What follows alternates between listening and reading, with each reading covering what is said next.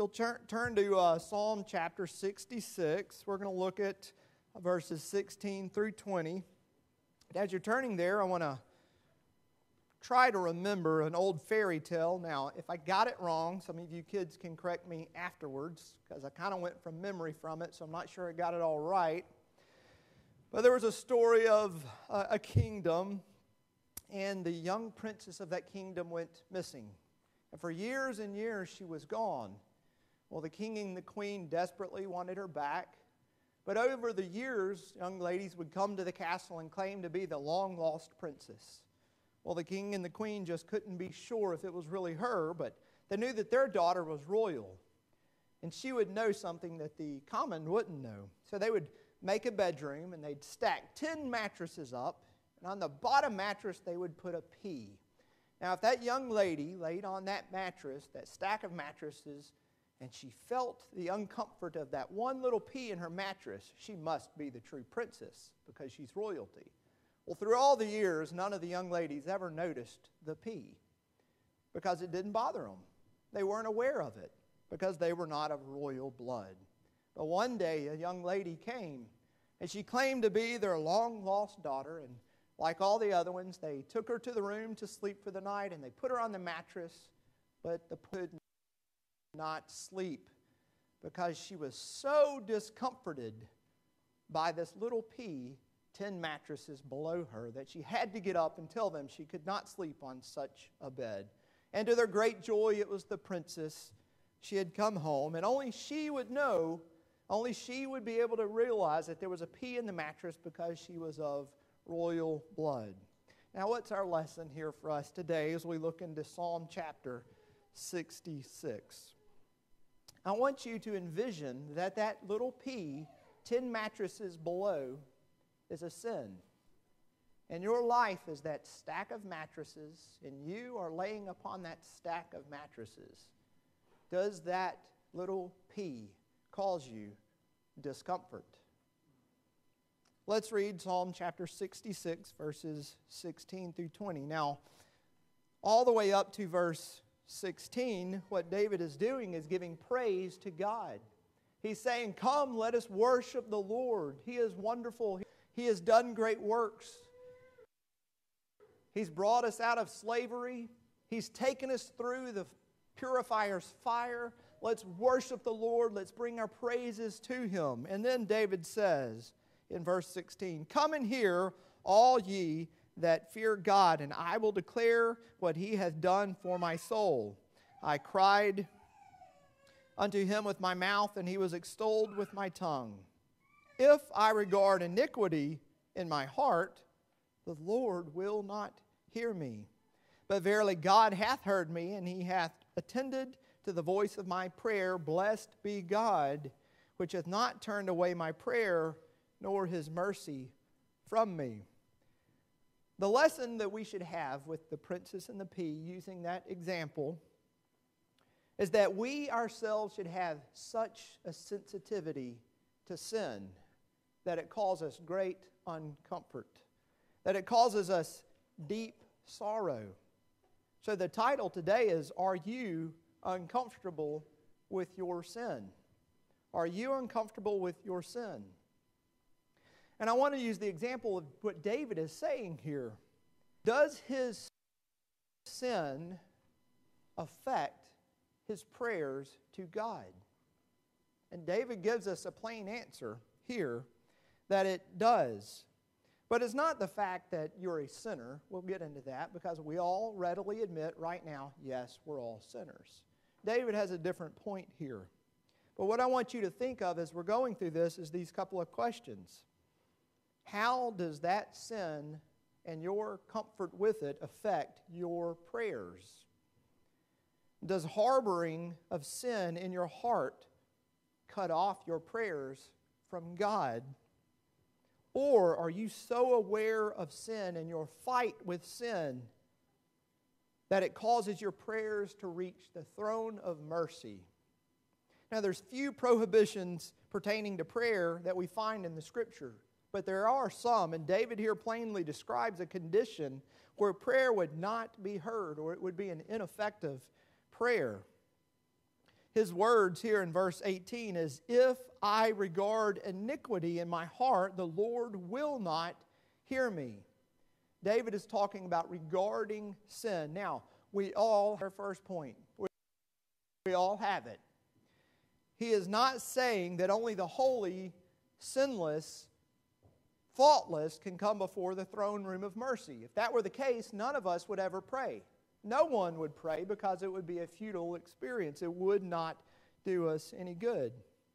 Jesus came to save sinners. He didn't come to call the righteous. He came to call the sick and the sinners to be saved. So we have to acknowledge that we're not talking about perfection and being without sin. What we're talking about is acknowledging sin in our life, realizing sin in our life, seeing sin in our life, and fighting against that sin in our life. It's talking about confessing the sins in our lives. Even Jesus gives us the example in His prayer when He says, this is how you should pray. Father, forgive us our debts. Forgive us our trespasses. Jesus is telling us right then and there that you need to pray often for forgiveness. Why? Because we're sinners. Because we have sin in our life. In fact, the more godly that we are, the more devout we will strive to be, and the more plainly aware of our sins we're going to be. The closer we draw to God, the more we commune with God, the more aware you are going to be of that pee in the mattress. And this comes through confession. See that the pee is there. The princess did not just lay on the mattress. She had to get up because it was so uncomfortable. She could not tolerate the sin. Can we tolerate it to the point that we begin to overlook a sin in our own life? That we can begin to get used to it. It's just a little lump in the mattress. I'm sure I can get past that eventually. Or does it continue to cause you deep discomfort? David readily confessed sins. Throughout the Psalms, we see David going before God, confessing his sins. Both the sins that he had acted upon, the sins that were in his heart, and even confessing of the secret sins, where there's something hidden deep inside, or whether it's a sin that he wasn't even aware of that he was doing. He was aware of his sinfulness and his need to rid himself and to fight against that sin on a daily battle. But again, being guilty of sin does not disqualify you of the privilege of coming before God. It is because we are sinners that we should come crawling often back to the throne room of God, acknowledging our sins, confessing our sins, trying to rid ourselves of those sins. One of the marks of a true Christian is that you never stop fighting your sin. If you believe that you've gotten to a point where you no longer have to fight sin because you don't have it, you're in a dangerous spiritual position. We are all aware that we are sinners. And as sinners, we must do what? We must continually fight against sin. And it's not so much trying to win the war against sin. Jesus did that himself on the cross for us. But we are left here to fight a daily battle against sin that is ever present. But are you getting used to your sin? Or does it still make you uncomfortable? Does your sin cause you sorrow? We're going to come out with scars. We are in this fight against sin. It's going to hurt. Sin has consequences. And when we fight against it, sometimes we're going to be scarred. But that does not mean that we stop fighting against it and say, you know what, it's easier to just let it go. It's easier to just forget that there's something in the mattress. I'll just try to scoot over here and sleep and forget it was there. I'll just get used to it. Sometimes it's hard. And sometimes when we start fighting that sin, we get scarred. We get hurt. But we continue to fight. We continue to acknowledge the sin. We continue to realize the sin, to regard the sin, as David says. Do we want to be comfortable with it and have God and my sin? I'm used to this one. That pee doesn't cause me that much discomfort in the mattress. Why can't I be the princess and sleep there? Why can't I have Christ and my anger? Why can't I have Christ and my greed? Why can't I have Christ and whatever the sin that we all so often want to hold on to is? Why can't I have them both? Charles Spurgeon says that the proud sinner wants Christ and his own parties. He wants Christ and his own lusts. He wants Christ and his own waywardness. But the one who is truly poor in spirit wants only Christ. And he will do anything and give anything to have just Him. David acknowledges his sins as we should also. You know why David acknowledged his sin before God? It wasn't because he cherished his sin. It's because he hated it. David was miserable in his sins. And he hated his sins. And therefore he would go to the throne and say, God, I am a sinner and I need you to help me fight through this sin. It's an acknowledgement of our sins. That's what this regard means. If I regard iniquity in my heart, do you realize that it's there? Or are you overlooking your sins? There's a good example in Luke chapter 18 of the publican and the Pharisee. They both went to the temple to pray. One did not see his sins. He overlooked every one of his faults, but the other could only see his sin. And you know what it caused him?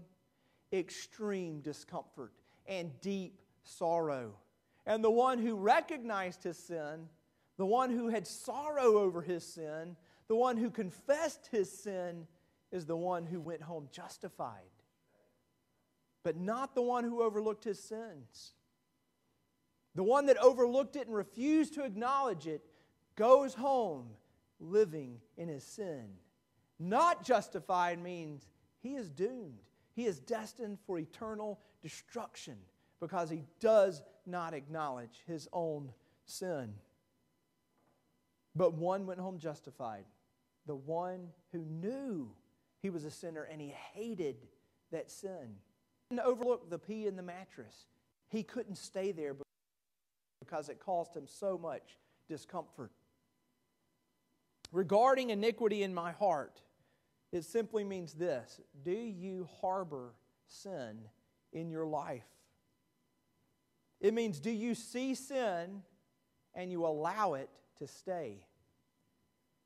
Do you see sin and you give it a room in the home of your heart? Do you see a sin and you give it an excuse to stay in your life? That's what harboring the sin here means. Charles Spurgeon on this again, he says, if I cherish it, have a side glance of love towards it, or excuse it, the Lord will not hear me. How can He? Can I desire Him to connive at my sin and accept me while I willfully cling to any evil way? Think about that for a moment. I have this one sin that I refuse to let go because I've given it a home in my heart. I have gotten comfortable with it. It doesn't matter what the rest of you think. I'm okay with this sin, and yet I'm going to go to the throne room of God and say, Lord, I want your blessing on me while I still harbor this sin in my heart. Now, there's other scriptures that reflect this same sentiment here that the psalmist gives, that the Lord will not hear the prayer of David if he is regarding his sin as in his heart, if he's holding it in his heart with affection, if he cherishes that sin, God will not hear. Another one is Psalm 109, verse 7. It suggests that the prayers of the wicked should be counted as sin against them. John chapter 9, verse 31 specifically states that the Lord does not hear sinners. Proverbs 15:29 says, "The Lord is far from the wicked, but He hears the prayer of the righteous." Now there's a difference. A sinner can still call out to God, an unrighteous sinner, and it is not heard, but the righteous are calling out to God like David did, and it is heard. What's the difference between those two? David, the righteous, knows he's a sinner and he hates the sin, and God hears his prayer. But the ungodly do not see their sin, do not acknowledge their sin, and if they cry out to God, He does not hear them. Proverbs 28 verse 9 says that the prayer of the disobedient or rebellious is an abomination to the Lord. It's disgusting to Him. He loathes the prayers of the rebellious. How about you? How about me? Do we have rebellion hidden in our heart through a sin to give up? Do we have rebellion in our heart because we have gotten so comfortable and so used to a sin that we now begin to overlook it? Does sin have a safe haven in your heart? That's what Psalm 66 is telling us. That if we love it, cherish it, give it room, overlook it, refuse to acknowledge it, God will not hear your prayer. R.C. Sproul on this verse stated, "The very idea of a person trying to pray while still cherishing their sin, while holding on to a sin he is not willing to relinquish to the lordship of Christ, cast a dark, dark shadow of doubt on even the validity of their sonship to Christ." Are we cherishing a sin? Now, it's easy for us to say, "No, I know I'm a sinner. I know I'm a sinner. I don't do this. I've repented of this and I've repented of this." But do we have something in our heart that we know is wrong, but we've gotten comfortable with it? Just look at the examples that Brother Mike gave us this morning. Go through any of those examples. I found myself sitting over there feeling awfully guilty this morning. That there are some things I try to overlook. You know why? Because of my selfish interests. Because it's uncomfortable to deal with them. So I begin to overlook them. So I start to normalize them. Do you struggle with anger? Well, the excuse we used to always say in our families, "Well, it's our Irish temper." That is just a sinful excuse to not deal with our anger. Whatever the sin may be, and it's different for everyone. We each have different battles. We each struggle with different ones. But insert the one that you're harboring there. Do you acknowledge it? And does it make you uncomfortable? Does it cause you deep sorrow? Or have we begun to overlook it? Or have you given sin a safe haven in your heart? We're to allow no hindrances to our prayers. That's what David is addressing here in verse 18. He's saying, if I hold this sin in my heart, if I refuse to acknowledge this sin, even if I've gotten rid of all the other sins, if I've repented of all the other sins, but I've got this one that I hold dear and I hold to, just this one, and everything else I'm doing is right, God will not hear my prayer. Are you hindering your prayers to God by refusing to acknowledge sin in your life? There's some practical applications of this that Scripture gives us. I'll give you two. One is in 1 Peter chapter 3, verse 7, just mostly paraphrasing. It says, "Likewise, husbands, live with your wives in an understanding way, showing honor to the woman as the weaker vessel, since they are heirs with you of the grace of life, so that your prayers may not be hindered." How is that man's prayer being hindered? By not living with his wife in an understanding way? Do you know what the word hindered literally translates to? Cut off. If there's discord in your marital relationship and it's not dealt with, and we begin to overlook it and we begin to normalize it, and we as husbands don't live with our wives in an understanding way, and we've gotten used to that and we've excused that, then your prayers are being cut off from God. Really? Over just not understanding my wife enough? Not living with her in an understanding way? Yes, says the Scripture. Are you overlooking things that may not seem like a big deal to you? I know it may not be right, but is it that big in the grand scheme of things? Well, if you're excusing your sin, then yes. Yes, it is. Are you allowing it to stay there? Are you excusing it? Are you overlooking it? Then Peter is saying, brothers, if you are not living with your wives according as God has called you to do, in an understanding way, knowing that both of you are heirs of God's grace, and you're lording over her in an ungodly manner, and you're not living with her in a loving way that God has called you to do, and you know it, and you're okay with it, and you've gotten comfortable with it, then brothers, your prayers just may be cut off from the ears of God.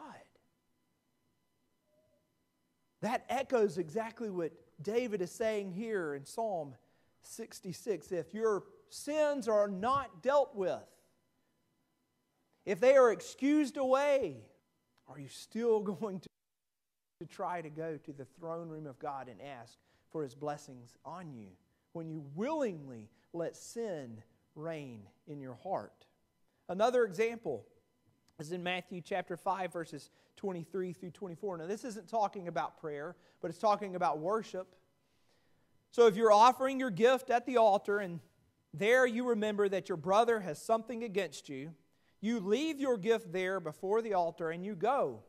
First be reconciled to your brother and then come and offer your gift. Jesus is here saying that if there's unresolved conflicts in our lives, then even our worship may be blemished. If there is a conflict that you have, discord that you have with someone, and you know it, you've excused it, and you've allowed it to remain, and then we go before God to worship, even our worship may be blemished.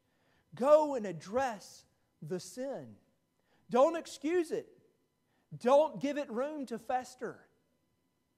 Don't at first think it's uncomfortable and then start to normalize the sin in our hearts. First, we must address those sins. Then we come and offer our worship. Now, how does David here in this passage know that his sin is not dwelling in his heart? How do we know the answer to that? Because David says in verse 19, "But verily God hath heard me. He has attended the voice of my prayer." David knows that he's in a fight with sin. He is very well, he's a sinful man. But he is also very uncomfortable with his sin. He hates his sin. It causes him much sorrow. And he goes to the throne room and he asks God over and over, "God, forgive me of my sin." Going back to Psalm 51, when he had the affair and he had someone murdered, he goes to God and he says, "Purify me, make me clean." What he does after that is important. He says, "So that I can then teach your statutes to others." David's not going to go try to teach the statutes of God while he has unconfessed sin in his heart. He wants God to renew him, to purify him, to cause him to be clean again, to confess his sins so that then he is in a place where he can help others to fight against their sins as well. But David first acknowledges his sin. And he confesses his sin. He was sensitive to his sin. He did not get to dwell in his heart. Even when the temptations come, even when we falter, do not give it a dwelling room. Don't say, "You are welcome here, sin." this can be your home. You fight it out of your home. You fight it out of your heart. Even when you come up bloodied and scarred, you continue to fight against those sins. And you do that by confessing them to God. You don't hold it inward and fight this on your own, because you will fail fighting on your own. But God has given us something here now to help us fight against these sins. God has given us something to cause us to have discomfort. It is called the Holy Spirit. The great Comforter has come to be with you now, today, to make you aware of your sin, to make you acknowledge your sin. And the Holy Spirit is not here to help you normalize your sin and get used to having the pee in the mattress. The Holy Spirit makes you sensitive to the pee in the mattress, because now you are of the royal household of God, and you cannot tolerate the lumpy mattress because you are of royal blood. You are of the household of God, and the Spirit makes you aware, and He makes you sensitive to that sin. Do not fight them on your own, but fight through the power of the Holy Spirit with you today. Fight with the Holy Spirit. He is on your side. When we petition something to God, and we have knowledgeable, unconfessed, welcomed sin in our heart, then we're petitioning God for more strength to disobey Him. When we harbor sin and welcome it and go before God and say, God, give me strength and bless me to continue to mock your name. Brothers and sisters, we must acknowledge our sin, and we must not normalize our sin, and we must not acknowledge our sin. Just go into the example that Brother Mike used this morning of the 4-letter word. Well, everybody's using it. Then are we normalizing it? Have we made it okay in my heart for that to dwell, since everyone else is doing it and it's become normal? Or does it cause you discomfort? Does it cause you sorrow? But what happens here in verse 19 is David is acknowledging that he's not harboring his sin in verse 18, and that God has attended the voice of his prayer, and that God has heard him. And then David goes back, and he doesn't say, God has heard me because I am so good at acknowledging my sin. No, he goes back and says, blessed be to God, because He has heard me. He has not turned away my prayer, nor His mercy from me. God is full of mercy towards His people. God has His ears opened to the righteous, and He hears your prayers. God shows mercy to us by hearing our prayers. So just take this short example here and answer those questions again. And realize, are you uncomfortable with your sin? Just as that princess and the pea, we should have that kind of sensitivity to sin. The closer we are, the slightest sin should cause us deep sorrow. And we go to the throne room of mercy, casting it to Him, laying it at the cross of our Savior. Do not harbor it. Lay it at His feet and cry out to God who hears your prayers. Let's pray. Heavenly Father, we acknowledge that we are sinful people. But Lord, it does not stop there. We are sinners saved by the awesome power of a mighty God. And Lord, You have given us grace. You have given us mercy, and You have called us from a life of sin to a life of righteousness.